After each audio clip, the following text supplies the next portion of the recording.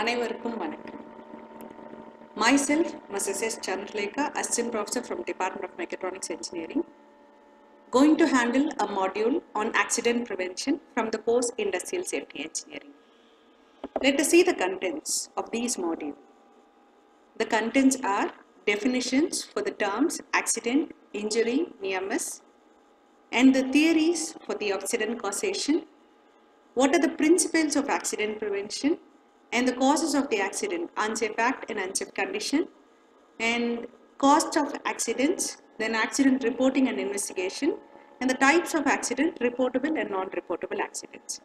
We'll go to the definition first. What do you mean by accident?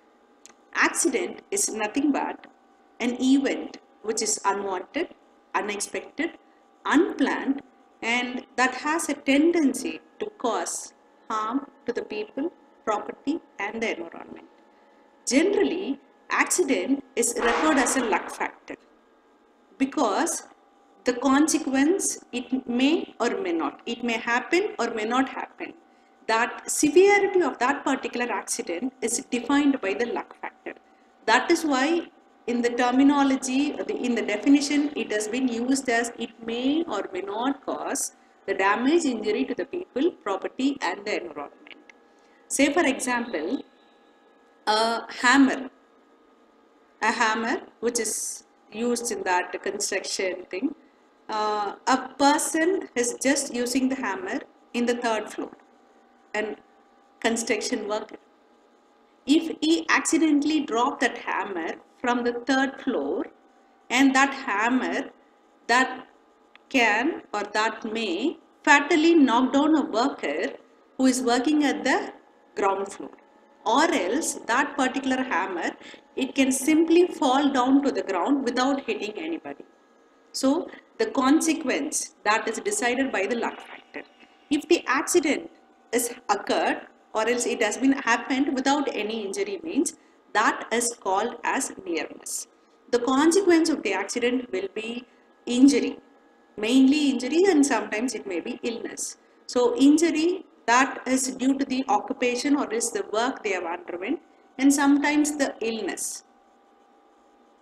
Next, we'll see the accident pyramid. So here, the researchers have just wondering why even after stringent norms, so many accidents are occurring. So what is the reason? They wanted to test with a study. So they just made a rope lying on the ground. So they have just done this for 330 cases. So what happens when 330 people passes over that lying rope in the ground? So that rope was left lying on the ground in a normal pathway.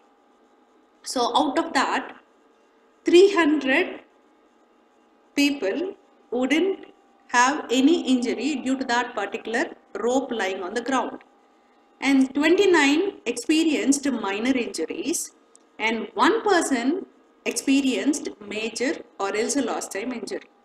So it is that for every 300 near misses, for every 300 no injury accidents, there is a chance of one fatal or one major lost time injury. So they have come up with a solution based on this accident pyramid research.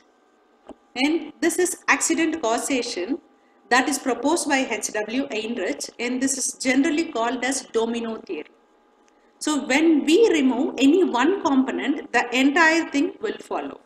So here we have social environment and ancestry, fault of the person, unsafe act, accident, and finally the injury. If you remove any one component in this timeline, either the fault of a person or else an unsafe act or else the social environment which is the major cause for the occurrence of the accident, if we remove any of these components, accident will not happen, thereby there will not be any injury. So this is the first scientific approach towards accident prevention proposed by H.W. Heinrich in the year 1932. As we have discussed in the earlier thing while defining the accident is a luck factor. And we have 3 E's in order to attend or in order to prevent these accidents. One is NGG, Able to guess? It is engineering. And another one is DUCA, it is education. And another one is NFOR, it is enforcement. So either through engineering design or engineering measure, you can prevent the accident, and you can give education. You can educate the workers and also train the workers in order to prevent the accident. And sometimes enforcement may help us in order to follow the norms, rules and regulations or whatever policies that particular institution or organization is adhering with. And let us see the principles of accident prevention. So how we can prevent the accident occurrence? So creation and maintenance of a safe working environment and promotion of safe behavior. A safety culture has to be inculcated inside the organization to safeguard the workers and make that environment an accident-free environment. Actually, this accident prevention technique, it is originally a reactive process. But whereas when we go for a prevention, we can just take from case studies, or else we can assume. We can do a pre-hazard analysis or a preliminary analysis, so that we can infer from that what will be the aftermath or what will be the consequence of that particular occurrence or process, and we can give safety measures or control measures for that. So that is called as proactive approach. But whereas reactive approach is after an occurrence of the accident. So if we are just doing a control measure for that area, or else for that machinery, or else for that process, then that comes under the reactive process. So the measure that has been taken after the accident, that is called as reactive measure. A measure, control measure that has been incorporated or else that is put in practice before occurrence of any accident in that particular process, based on the expert suggestion or else the analysis whatever made, that is called as a proactive approach. And we'll come to this unsafe accident condition. So how accidents occur? What is the major reason? So they have taken so many processes, researchers have taken so many processes and so many things, how accidents are happened, case studies. So finally they have come to a conclusion that accidents are often caused by three things. One is unsafe act, another one is unsafe condition, and the third one is miscellaneous, or else they are just leaving that as an act of God. Unsafe act, it contributes to 80% of accidents.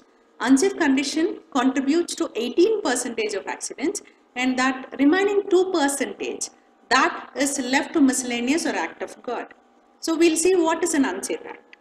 Unsafe act is nothing but a violation of commonly accepted safety procedure or practice which results in the accident.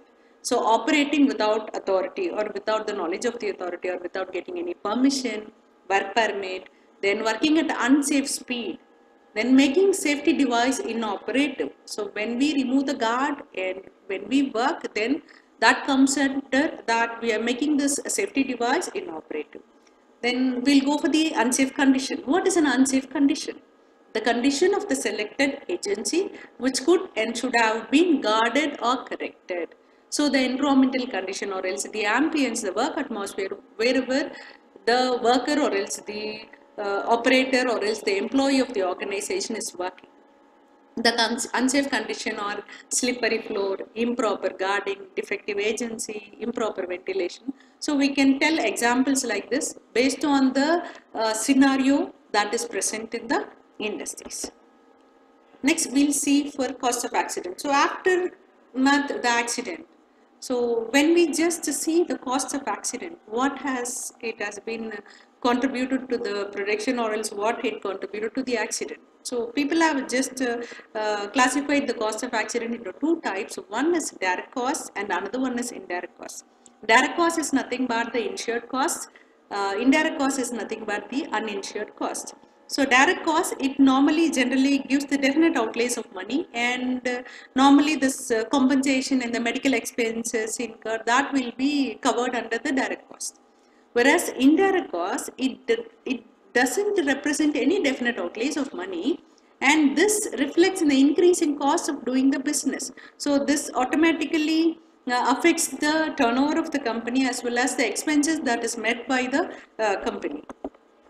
we'll just see what are the indirect or the uninsured costs that is troubling the company in terms of economics.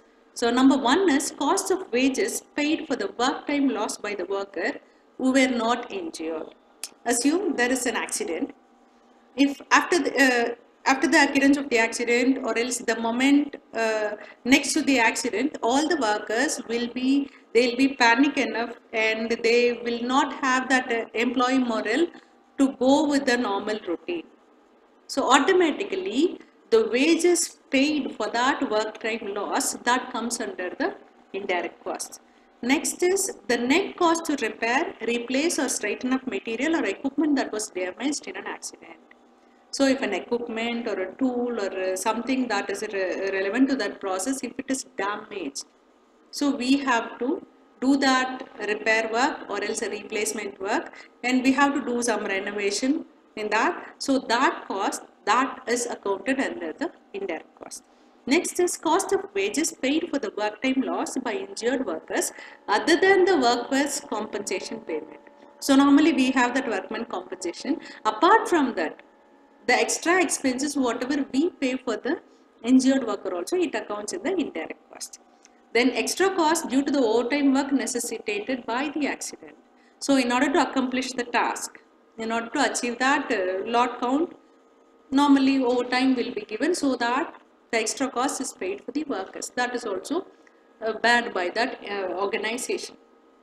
Then cost of wages paid supervisors while the time is required for activities necessitated by the injury. So this is also accountability under the indirect cost.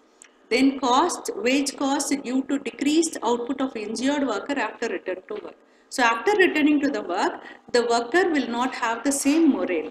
Automatically, the performance of the worker will be diminished. So the wages cost that is paid for the worker, that is also comes under this indirect cost. And next one is the cost of learning period of a new worker. If suppose, if you are going to replace a new worker in the place of an injured worker, or else a worker who has died, so that cost of learning period also, that is accountability in this indirect cost. Then uninsured medical cost borne by the company, and the cost of time spent by higher supervision and clerical workers on investigation or in the process of compensation application form, all these come under this indirect cost. Apart from the definite outlays of money, whichever cost that is coming, that will be accountable into the indirect cost as miscellaneous unusual cost. So this is about the accident costing. And coming to the accident investigation and reporting, normally this will be with the WH questionnaires, and we'll have a personal interview, and interview will be conducted by the DISH officials, Directorate from the Directorate of Industrial Safety and Health. They will be calling the witnesses, witness 1, 2, 3, or else the supervisor, or else whoever is in charge for that, for taking the investigation and getting know things what has actually happened, and they will be just drafting a report. The same report or else the same sort of investigation will be carried out in-house also, and the safety officer in charge or else the HSE in charge will be having that file. Types of accident. So there are two types of accident. One is reportable accident and another one is non-reportable accident. Normally, fatal and major injury, that comes under the reportable accident. This is classified as per the Tamil Nadu Factory Rules 1950 under form number 18. And non-reportable accident, the major injury where the worker resumes the job within 24 hours, and some minor injury, first aid case, all these things that comes under the non-reportable accident. So there is a separate register maintained for noting this reportable and non-reportable accidents. Even for near miss, we have a near miss injury report. Okay, so this is an activity. We have a picture here where you can just find out what is the unsafe act and unsafe condition that has been followed in the industry, or else that is just seen in the scenario. Okay, thank you all. Just take this activity. We'll see you in the next module. Thank you.